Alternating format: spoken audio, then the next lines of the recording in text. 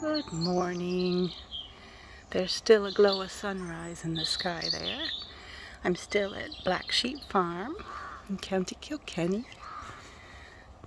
And let's zoom out a little. Going to feed the rams, but first I'll show you this. The tree surgeons were here yesterday, and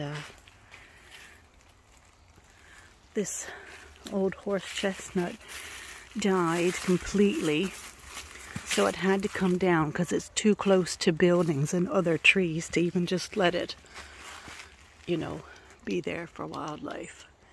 And nothing was living in it, so that's what's left.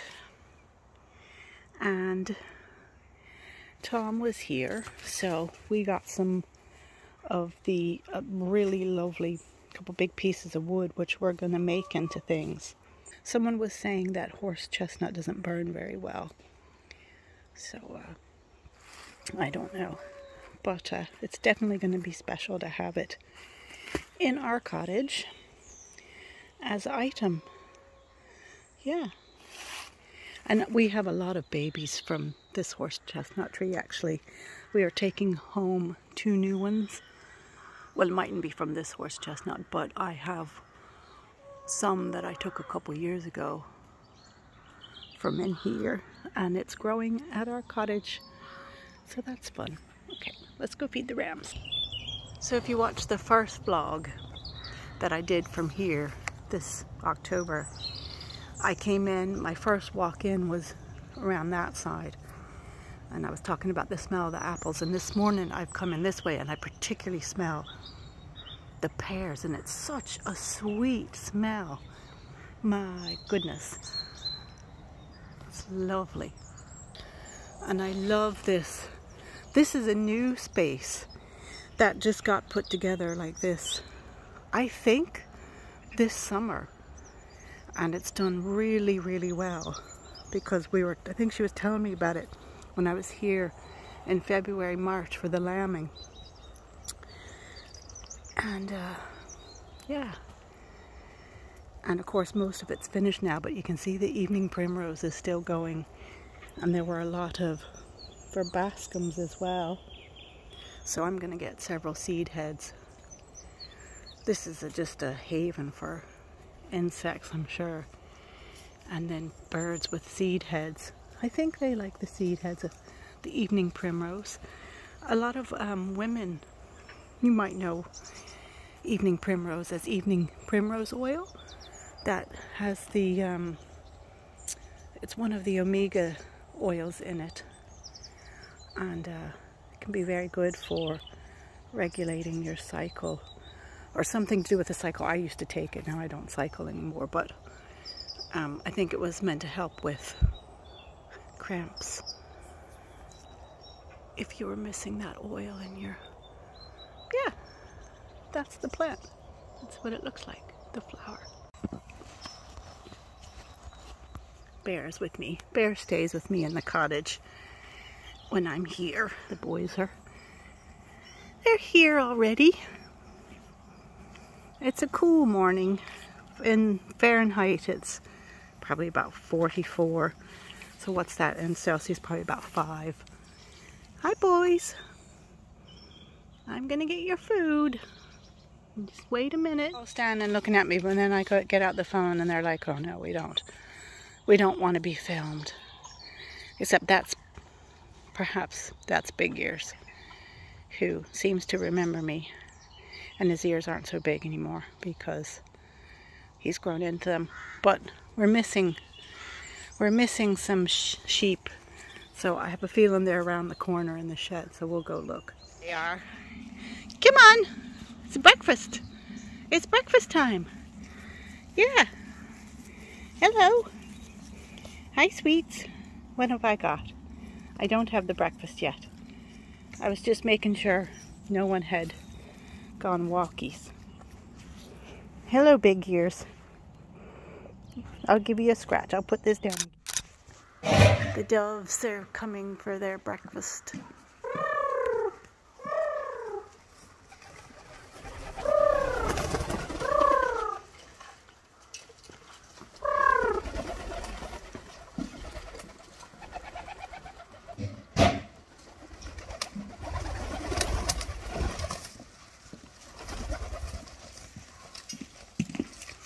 Yummy in the tummy.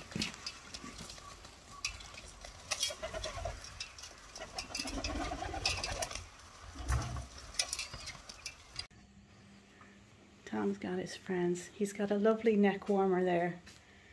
Look at that. Snuggled right in. Herself. An Ovenmitt. Don't be getting the cat hair and cat saliva too near Tom. He'll be itchy. Not concerned. Meow meow meow. Meow meow meow meow meow meow. Meow meow meow meow meow. Meow meow meow meow meow. Meow meow. Meow. Meow meow. Meow meow. Meow meow meow. Meow meow meow. Meow meow meow. Meow meow. Oh, bears come in. Meow meow. Hello. Meow meow meow. Oh, here comes Inca. Meow meow meow meow. Meow meow. Meow meow meow. Meow. Meow. Meow meow. Meow meow meow. Meow. Meow meow. Meow meow meow meow.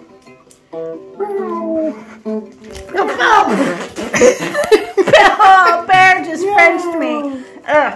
Meow meow meow. Dog germs. Meow meow meow meow meow. Nope, that was it.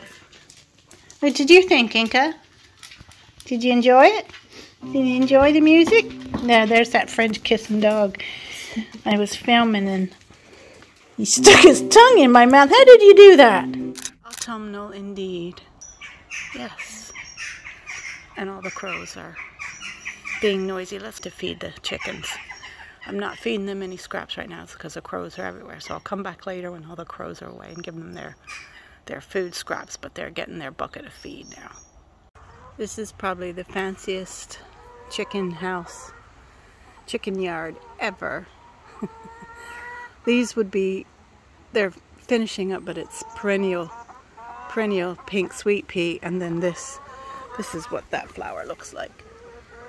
And passion flower all over it. Hello girls. Hello girls. And of course it's October, so it's not in full. You can see all the ones that had flowered. Made 1 or 2 fruit this year. Okay. Hey ladies. They're super friendly. Yeah, okay. I'll put this down and come feed you. You can see the mist now. There's the horses and the ponies. Kind of down that way. Do you want some apples? I have to throw the apples. They don't really know what I'm doing. Come on. These are just some apples falling. Come on, yeah. Apples. There's one, you see it? I threw that one, yeah. Come on, here comes Miss Daisy Rose. Tiny little Daisy Rose. Marco's probably a bit down farther. Hi. Hi. Wow. Wow. There's a little one from Miss Daisy. There you go, Miss Daisy. Hi, grasshopper.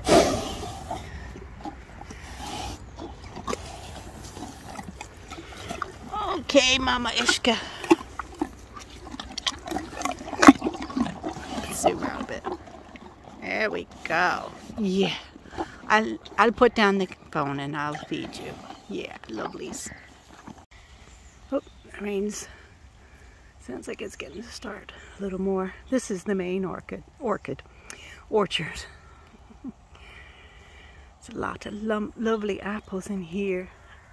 Getting ready to call the boys. So they get to eat all these apples that drop.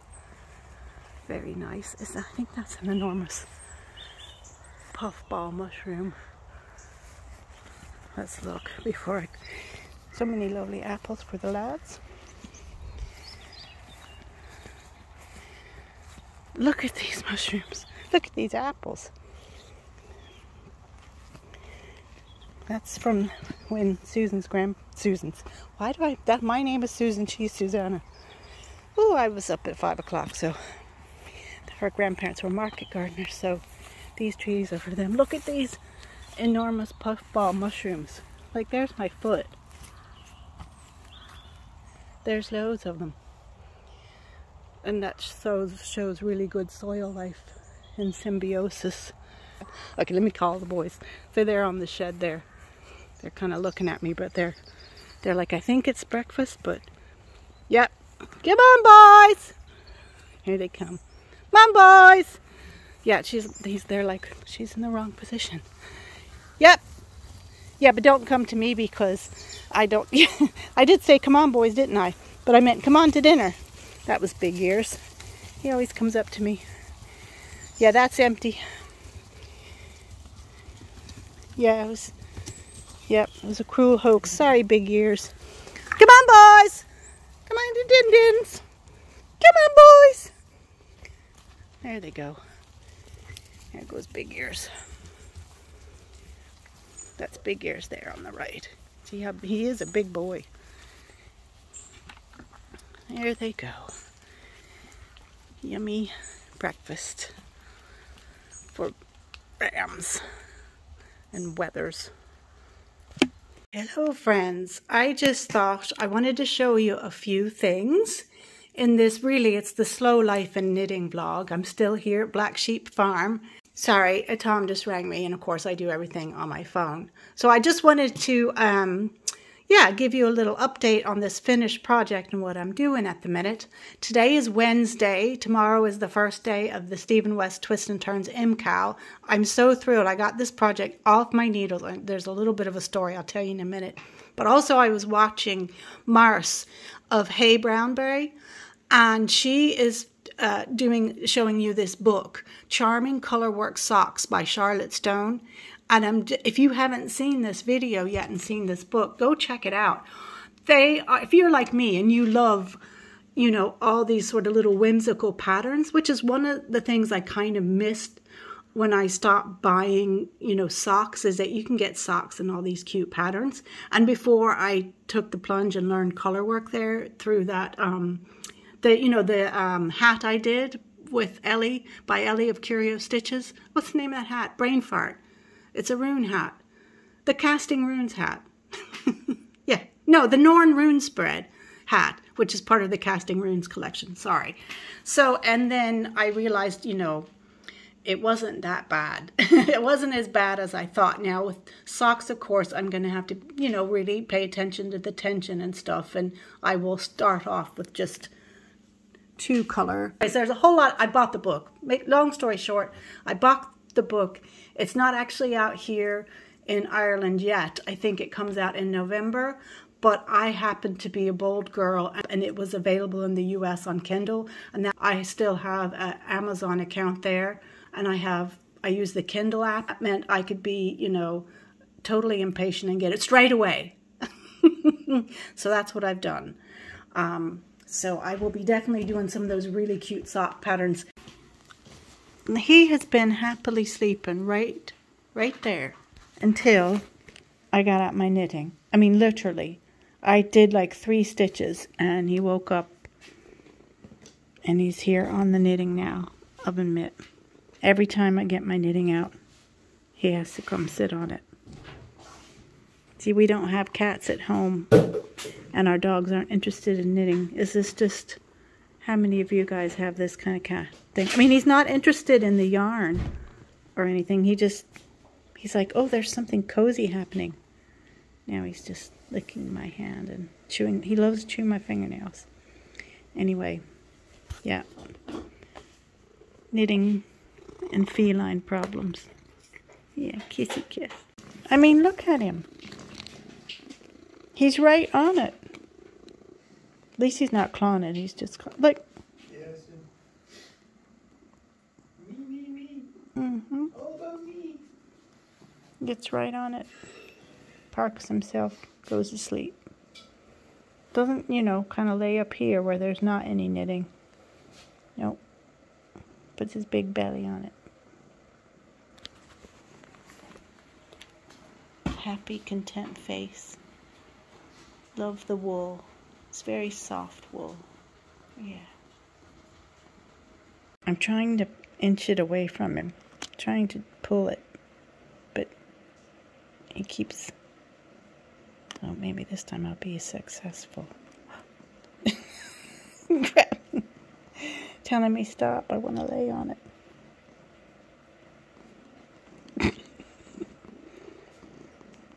What are you doing, Ovenmitt?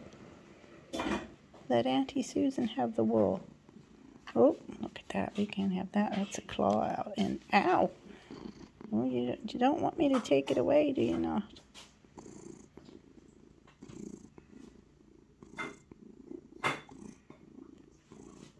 No, no. Oh, no. Claws in it.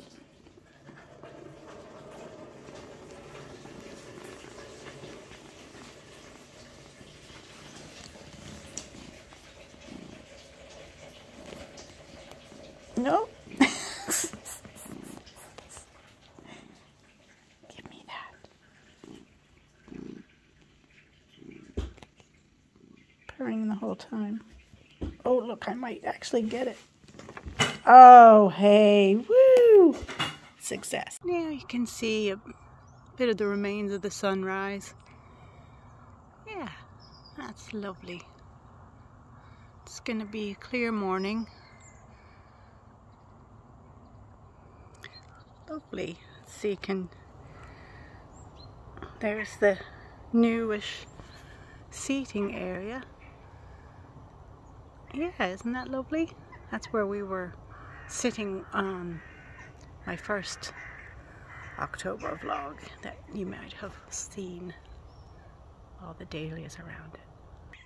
This is a gladiolus acanthus, I think. I might be wrong, I don't remember everything anymore, but this is sort of like the wild, you know, the original gladiolus.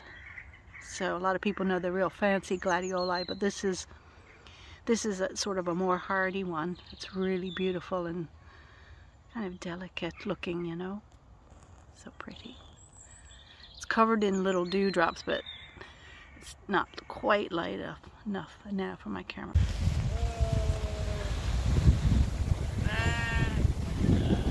You know this food, do you? You ready? You hungry? Charge!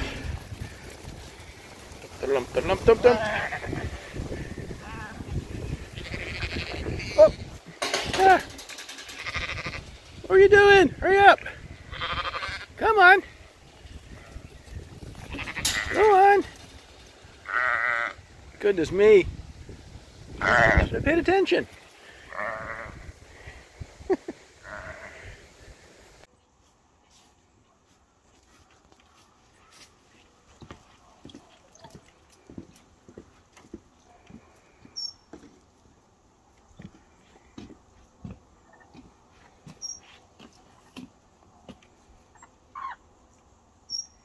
Ooh, there's some really pretty ones.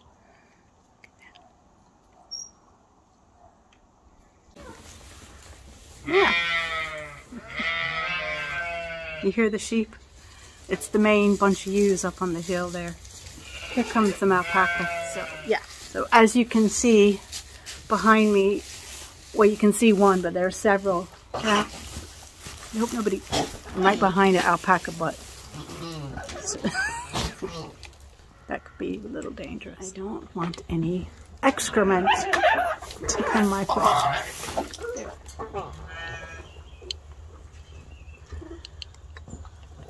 way. Those are some noises there, ladies. Hello. Hello.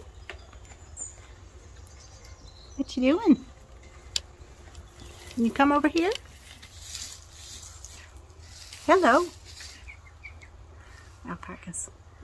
Might get a visitor. Hi. Welcome to the knitting section. Knitting. Was that the trigger word? They are like, yeah, we make yarn. They do. the sheep and the alpaca here are spun into yarn. Their fleeces are spun into yarn and also into blankets. That it's spun right down the road here at the traditional woolen mill at Glendamanna. We're in County Kilkenny at Black Sheep Farm, home of the Zwartables Ireland, Susanna and her Zwartables sheep, which aren't a traditional Irish breed, but they thrive here.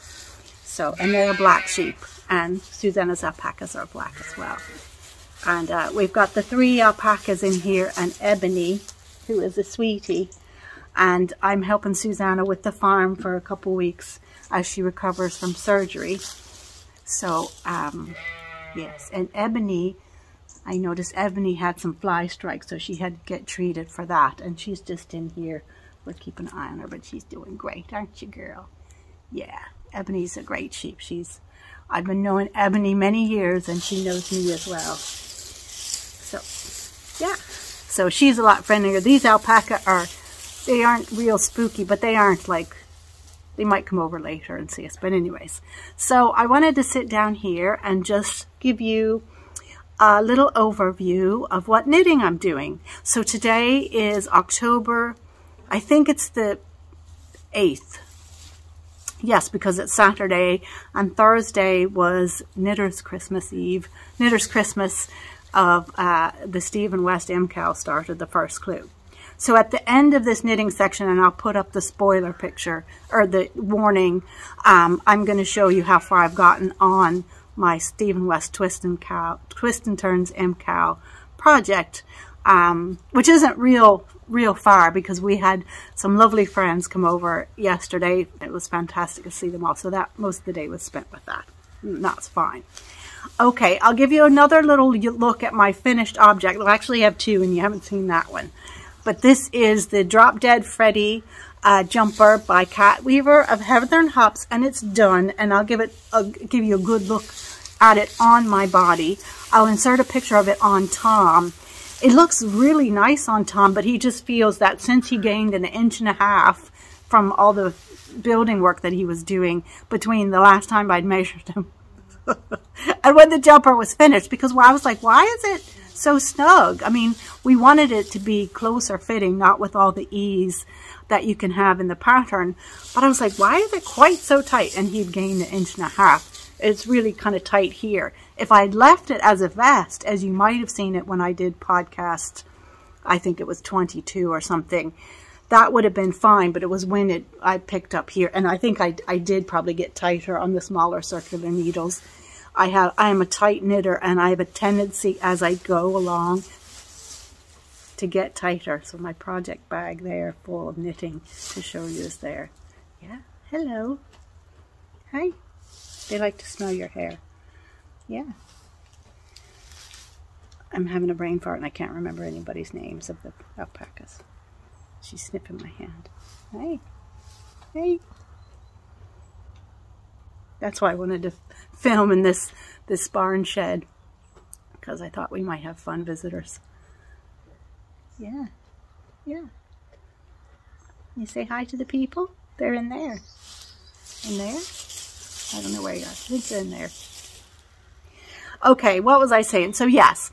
So this is a pattern that's going to be released probably later this month in October. And it's knit at a nice loose gauge. And I've used fingering weight held with mohair and also mohair held double, which is how the pattern is set out. And you can stripe at different thicknesses or not. And yeah. So, and you finish off your collar and your hem and your cuffs with an I-cord bind off. But because I was making it for Tom and I wanted it to be easy to modify to make it a bit longer and to do different things with the collar, I just bound off just the regular sort of knitted bind off, because that's easier to pull apart. And I only did the cuffs. It's the first time I'd ever done it, so it's not great. But yeah, it's really nice. I love it because with the mohair, it's really warm, but because it's a loose gauge, it's not too hot, and I tend to run hot. And I did a size 5, but I think I was saying, as oftentimes as I get my gauge on the swatch, but kind of as I go farther into the knitting, I I tend to tighten up unconsciously. So it's kind of, that's probably why sometimes my gauge swatches lie, because once I kind of get through the first quarter of a project, I just tighten up and don't realize. Hi. So here it is on me, and that's just my regular bind off. And let me see what's happening here.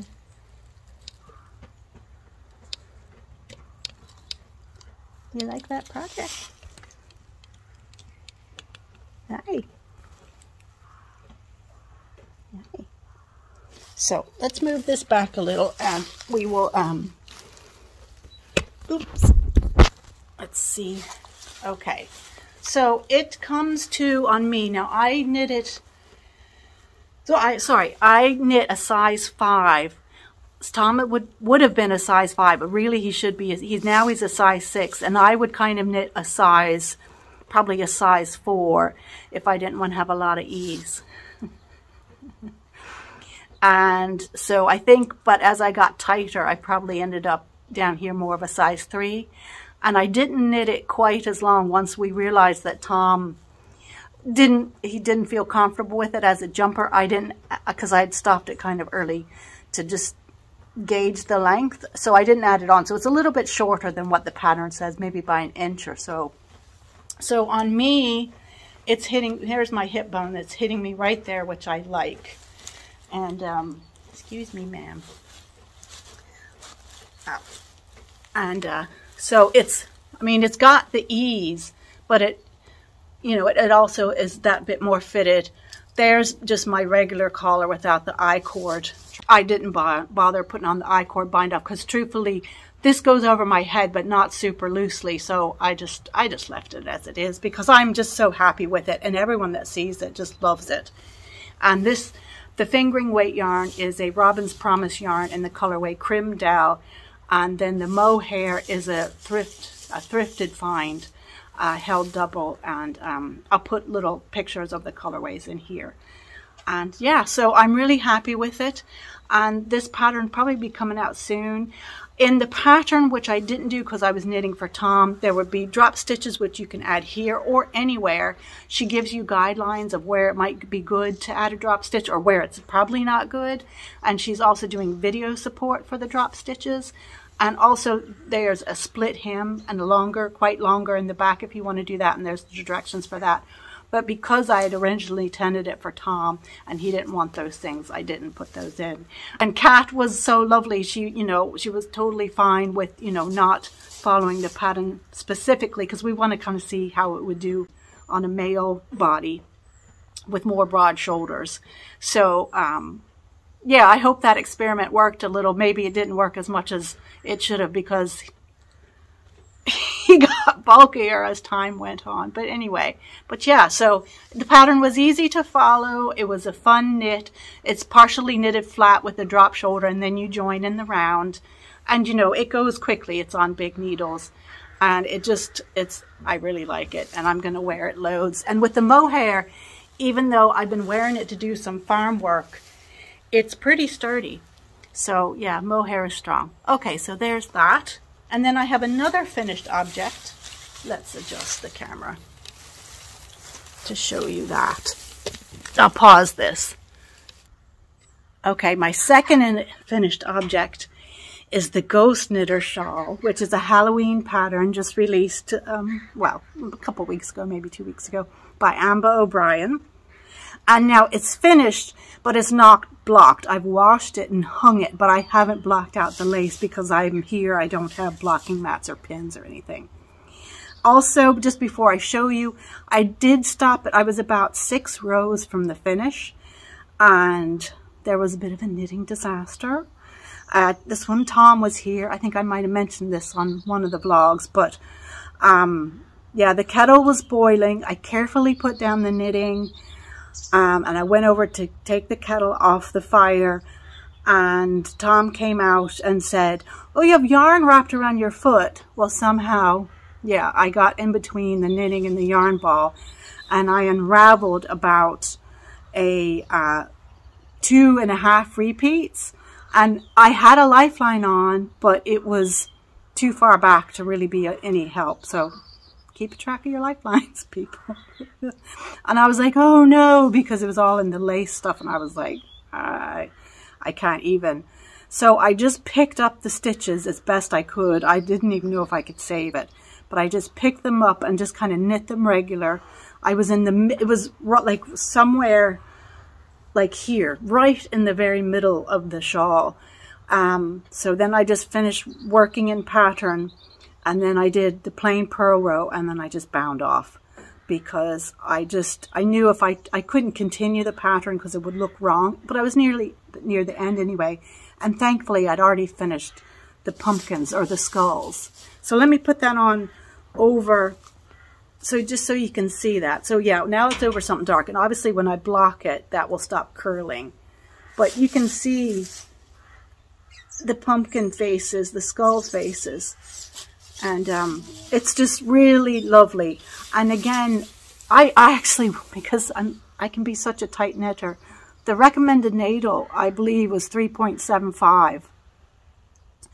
And I was like, I was knitting along, and I was like, why is this shawl looking so small? And I looked at my gauge, and it was so tight. So I went up to a 4.0 for a few rows, and it was still tight. So I actually went up to the 4.5mm needle, and was trying to knit really loosely. But you can't, I don't think you can really tell that then, you know, the gauge just got looser. But otherwise it was going to be so small. And so, yeah. So that's the thing for me. And this main colorway is by Fine Leaf Fibres, and she's a dyer here in Ireland and Cork, and of course she ships internationally. Lovely colors. This was a Halloweeny one called Fire Pit, and then this one was another thrifted find called Maple Leaves, and I can't remember the dyer, but I'll put up, I don't know if that person's still dyeing it, you know, because it came from the thrift shop. And I'll put this on so you can kind of get the size. I would say the size, if you knit it, you know, not as a tight knitter, you knit the regular gauge, it's probably not a hugely amount bigger than this, I'm not certain. So, here we are. So this, and I'm just under, I thought I was just under 5'3", but I've apparently shrunk in the past however many years, so I'm just under 5'2". That helps you. This is coming down to my sort of my knee as how long this ended up. And of course you can wear it like this with your shawl pin or not, or you can, obviously a lot of people wear it like this, and sometimes I wear things like that, but I find I like shawls a lot of times around my shoulder to keep me warm. But yeah, that's lovely as well. And there's the pumpkin skulls that will obviously be much nicer when you can block it properly. But it was a fun knit. The first bit is super easy and mindless, and then of course with the lace and the skulls you have to pay attention. And you know, I went wrong a few times, all right, I sure did. And sometimes I tinked back, and sometimes I just kind of, you know, made do by adding another stitch and, you know, another, or decreasing or whatever, and it turned out fine. I don't think you can really see it, the little mistakes I made. So I'd say, yeah, give it a go. It's really fun. So that's my second finished object, and I'll give you a little look at some of my works in progress. The other thing I've been doing, and that you've probably seen, is I'm doing a winter ranunculus in a little bit different way. And this is the ranunculus, the updated ranunculus pattern. I only made the old pattern where there was just one size. And in this one I'm doing size 1. But I want it to be a bit smaller, and so I'm knitting it on a 5.5 needle. So, yeah. And I think it's normally knit on a 6.5. But I've tried it on and it's starting to fit well. So I have this merino. It's just 100% high twist merino. These are dyed by Vera Yarns Design in Dublin. And again, she will also ship internationally. And this is her colorway for Halloween, which actually She currently has 20% off of all her Halloween colorways, so check that out. VeraYarnsDesign.com. And the Fine Leaf Fibers, I think she's on Etsy and also her own site, which is FineLeafFibers.com. If you're interested in any of these yarns. And this is the colorway Abracadabra in both the Merino High Twist and in her Merino and mohair and silk. So I've done the yoke part in the mohair held double, and I'm going down on the body now, and then I'm going to do long sleeves.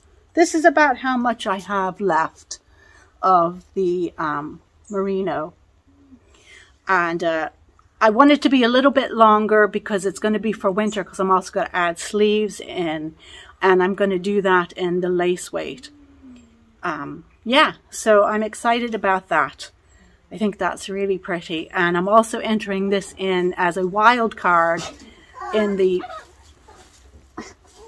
that's just the alpacas, they make all kinds of noises, in the end-of-KAL fall 2022 run by Gary Knits, Gary Rides. And he's got lovely prizes each time. And the last time I entered, I won a beautiful skein of Lola Bean yarn, which I've always wanted some of her yarn. And I have a project I want to do with that. So you'll see that yarn pop up at some point. So yeah, so I'm entering that in as a wild card. And you can see his podcast and he explains about the KAL. There's some beautiful things and beautiful patterns, or you can do a wild card. Okay, now so I have two other works in progress that I'm doing. One is for the Curiostitches KAL that I'm running with Carrie of My Wool Mitten. And you've heard me probably talk about that on other podcasts. Last week we are having weekly winners. So basically all you have to do is work on any Curiostitches pattern. On Ravelry, she's under her design. Her name is Elspeth Willis, and her designs are under there. And she has her own site, Curiostitches.com. And so any pattern by her at all qualifies. She has just released the most awesome ebook. It's the Rune Casting Collections. You can't get it on, it was on Ravelry, but then Ravelry had a problem with it because some of the patterns in that ebook are also on Ravelry as singles, but they're different in the ebook, and there's a bonus pattern you can't get anywhere else in the ebook, which is it's an animal coat or vest from sizes up to pet rat to large dog. There are 15 sizes. It's absolutely amazing. And the ebook has beautiful paintings, original paintings by Ellie, and they're really, really lovely. So at the minute you can only get the ebook on her website, but I gave that away as the first prize in the Curiostitches knit along, because we're doing the weekly prizes. And again, just you can enter by email to mywoolmitten@gmail.com. She's taken the email entries, or you can enter via Instagram using the hashtag Curiostitches.com. And one of us, it's between myself, Carrie of My Wool Mitten, and then also Ellie of Curiostitches. We rotate giving away a prize each week. The KAL is running until the 31st of December 2022, and when there'll be a bigger grand prize. And there's a combination of pattern prizes and some physical prizes. Oh yes.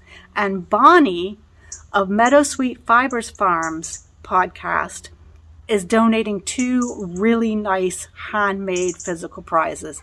And she's going to talk about that on her podcast. And she's going to give the prizes away there because she's in the US, and it makes no sense for her to ship them to one of us and then us do the giveaway and ship it to somebody else, because, you know, shipping is expensive. So check out her podcast. I think she's got an episode going up this weekend. She's going to give away a prize in October and in November. So really special. So I'll link that below as well. I'll link her website, and when her podcast actually comes up, I'll try to link that actual video. So yeah, there are a lot of wonderful prizes happening. So all you have to do is, you know, get a Curiostitches pattern. It can be a whip that you're already working on. The KAL has only been going a week.